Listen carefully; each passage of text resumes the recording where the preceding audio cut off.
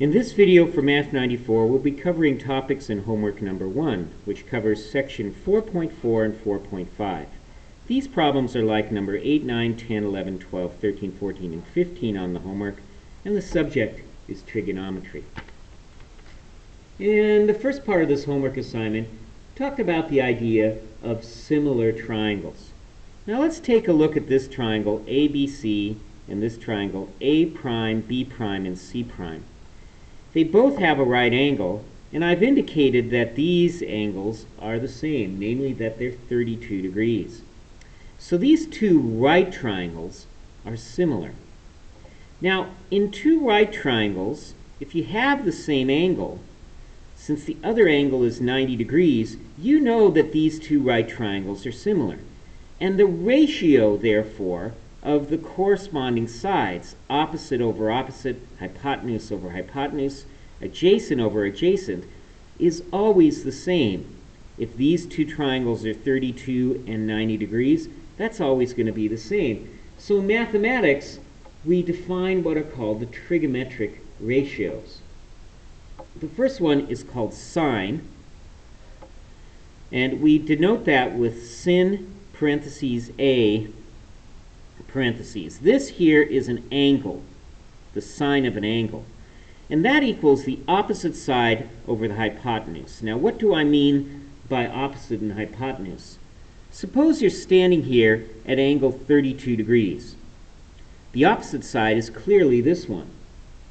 This side is next to it, and that's called the adjacent side. The hypotenuse is the name for the side that is always opposite the 90-degree angle. So that's what we mean by sine. Sine of an angle is the opposite side divided by the hypotenuse. Cosine is another one of our trigonometric ratios, and the cosine of an angle is the length of the adjacent side divided by the length of the hypotenuse. And tangent of an angle is the opposite side divided by the adjacent side. Now, it's a little hard to remember our trigonometric ratios, and you are going to have to remember them. So we have this acronym, SOHCAHTOA. And the way that goes is sine is opposite over hypotenuse, cosine is adjacent over hypotenuse, and tangent is opposite over adjacent. On the quiz and test, you will have to know these. Now remember, sine, cosine, and tangent always refer to an angle. That helps you determine what is opposite, what is adjacent, and what is the hypotenuse. A couple of other useful facts we know is that the sum of the angles in a triangle is 180 degrees. Since we are dealing with right triangles, the sum of the two non-right angles in a right triangle is 90 degrees. So angle A and angle B prime have to add up to 90 degrees. That tells you that if this is 32 degrees, this angle here has to be 90 minus 32 degrees, which is going to be 58 degrees. That's going to be useful in a minute. So let's take a look at some problems from WebAssign that deal with trigonometric ratios. So here's one right here. We have a right triangle, and I have angles A and angle C, and I want to know the sine of A. Well, remember, sine, cosine, and tangent always refer to an angle. And imagine you are right here at angle A. At angle A, this side is the opposite. This side is the hypotenuse. Why is that? Because it is opposite the 90-degree angle. And this side is adjacent. Now, what is sine? Sine, remember, is opposite over hypotenuse. That comes from SOHCAHTOA. That's the first part of that. So the sine of A is the opposite over the hypotenuse. What is the length of the opposite side? It is 20. What is the length of the hypotenuse? 29. Done. That is the ratio of the opposite to the hypotenuse in this triangle. Now, just for fun, I want you to take a look at angle C. Imagine you're at angle C. At angle C, this is not the adjacent side, but in reference to angle C, this side is the opposite side. And this side, in reference to angle 3, is not the opposite side, but is the adjacent side. Now, just for fun, let's suppose we want to find the tangent of C. Well, the tangent, if you remember, SOHCAHTOA, tangent is opposite over adjacent. And since I'm referring to angle C, the opposite side is 21, and the adjacent side is 20. Take a moment and see if you can figure out this problem. Here's a triangle. We're looking at angle C, and I would like to find the cosine. Restart the video when you are finished. Okay, cosine, remember, is adjacent over hypotenuse. And again, that comes from SOHCAHTOA. This is ka right here. And so I have this angle. This is my opposite side. This is my adjacent side. And this, since it's opposite the 90-degree angle, is my hypotenuse. Excuse me. So my adjacent side is 12. My hypotenuse is 37. I'm done. Okay, that is lots of fun to try to figure out sine, cosine, and tangent of a triangle, but you know, it's not particularly useful. In most practical problems, we're given an angle and a side, and we need to use these trigonometric ratios to help us find the other sides. The process of finding all the sides and all the angles in a triangle is called solving a triangle. That means here we're given that the hypotenuse is 11, and that this one angle is 22, and this is the 90-degree angle. So I need to find angle C, side AB, and side CB. Well, angle C, we're going to use the fact that angle A and angle C must add up to 90 degrees. So, what would that be? This has to be 90 minus 22, and that's going to be 68 degrees. So angle C is 68 degrees. What about AB? Choose an angle to work with, whether that be the angle A at 22 degrees or angle C at 68 degrees. I'm going to choose angle A.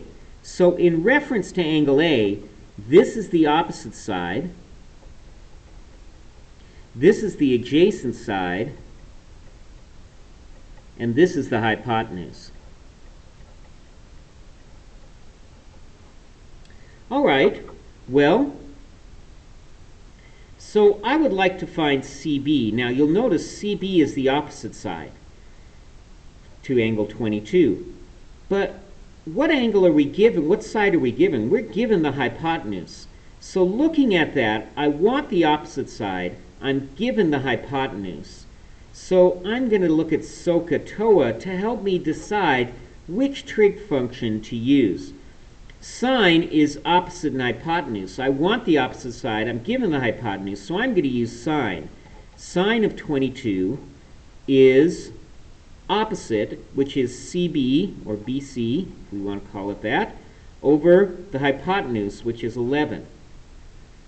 Now, I'm going to multiply both sides by 11.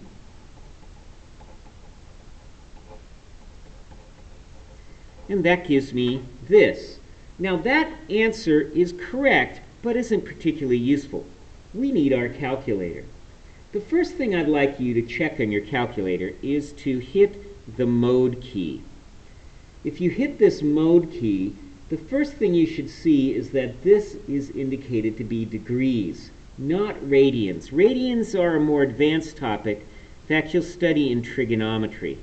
If you don't have your calculator on degrees, use your arrow keys to go down to degrees and then hit enter. Now, then hit second mode to quit. Now, sine is pretty easy. It's right here on the calculator. Sine 22 parentheses times 11.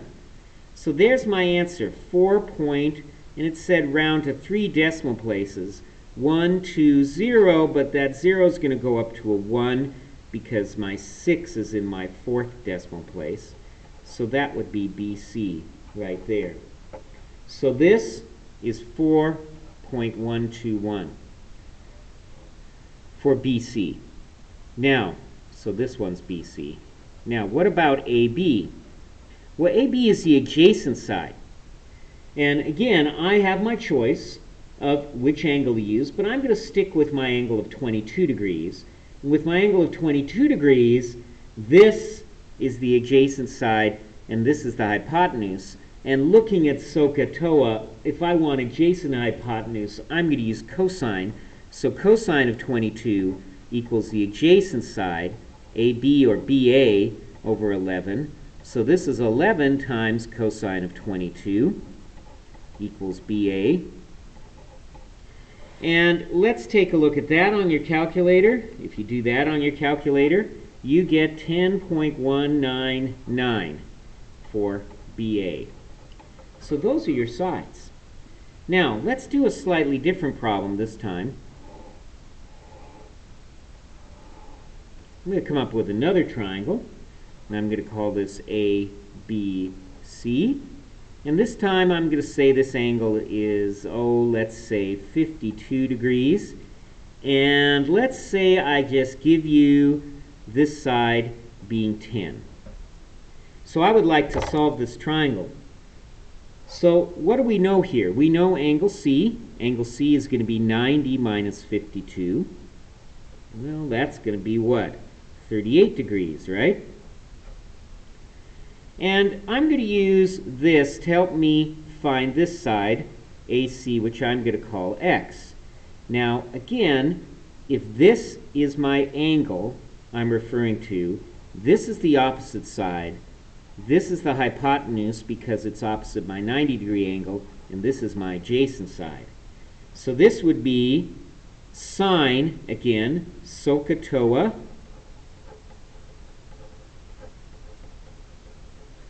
and sine is opposite over hypotenuse, so sine of 52 equals 10 over x. Now look at this ratio. This is a little different than last time. Last time we had a number in the denominator. Now I have a variable in the denominator. I certainly want to get that out of there, so I'll multiply both sides by x.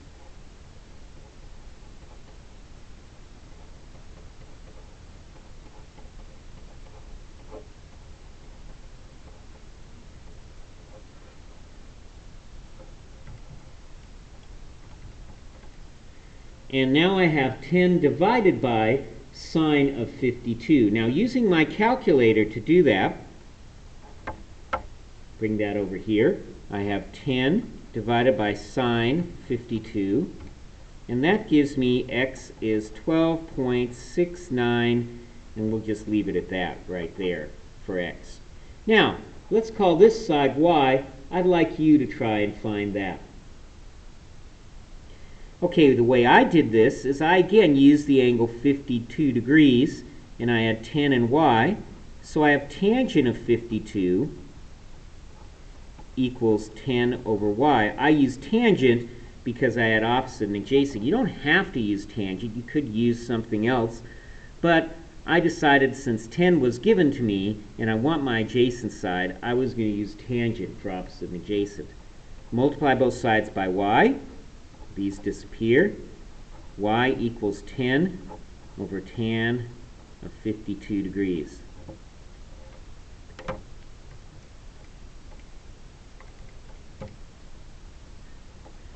And that gives me 7.813.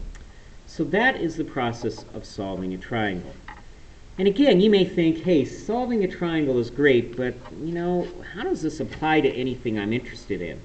Let's take a look at an application problem here.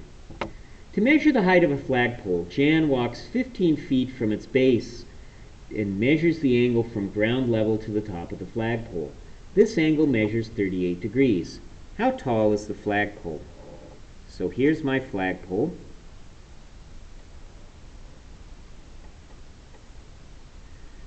and this was 38 degrees, and this was 15 feet here. Okay, so she walks away from the flagpole 15 feet, measures the top, sees that angle is 38 degrees. We want the height of the flagpole, which I'll call h. Now, what trig function am I going to use? Again, for 38 degrees, this is the opposite side, this is the adjacent side, and this is the hypotenuse. I'm given the adjacent side. I want the opposite side. I'll look at my acronyms, SOHCAHTOA, to help me decide which one do I want. I want opposite and adjacent, so I want tangent. Tangent of 38 equals h over 15, or 15 tan 38 equals h. So we'll try that on our calculator. 15 tan 38, and I get 11.719. Now be careful, it says round your answer to the nearest foot. What's the nearest foot here? Since this is above 5 or above, I would say 12 feet. This is the height of my flagpole. I hope you have found this video useful.